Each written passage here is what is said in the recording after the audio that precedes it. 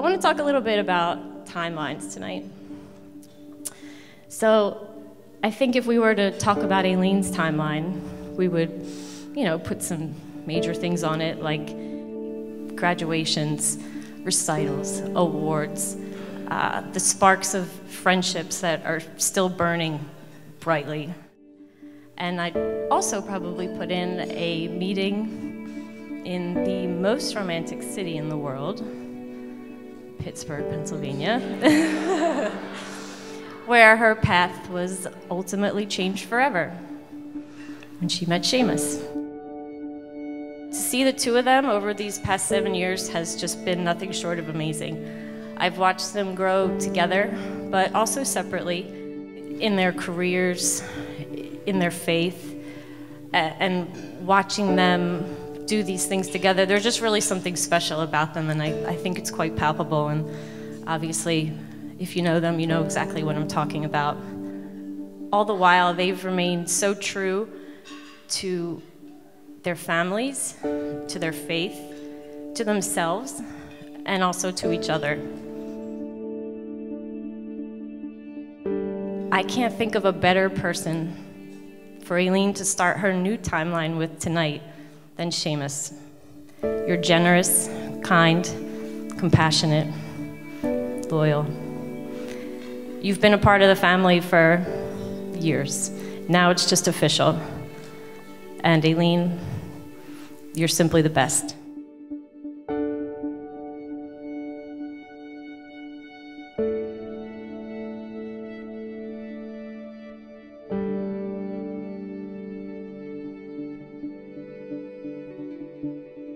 Oh my God, look at you.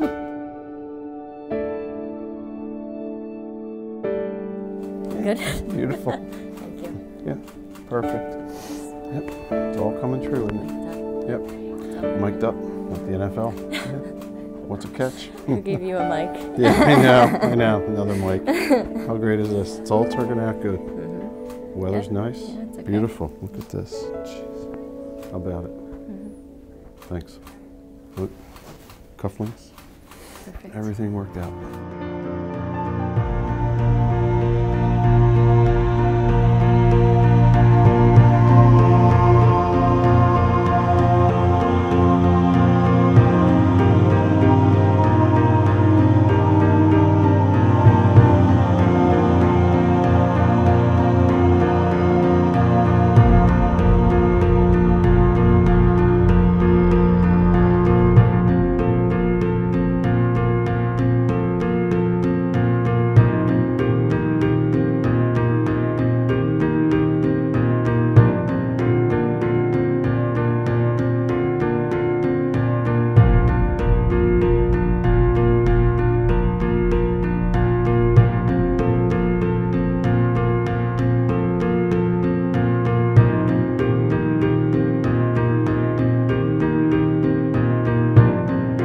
June 22nd, 1989, you come bouncing into the world as this little 7-pound baby girl, Just seeing something very special about you, and as you gradually grew up, saw her in many different ways.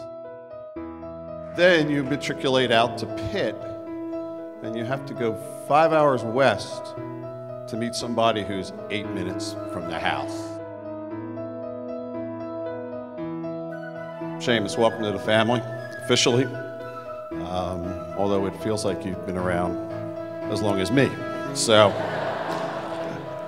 extremely loyal, funny, respectful, all the positives. You've treated me with respect from the moment I met you, and I liked you the second I met you. Of course, I couldn't say that, but just an incredible son-in-law. Who has just been really, really good for the whole family.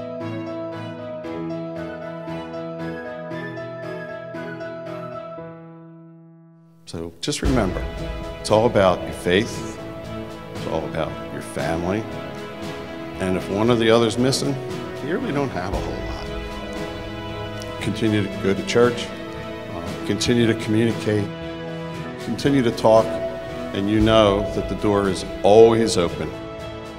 I'll just close on one thing, and you'll probably remember this and where it came from. When all else fails, read the directions.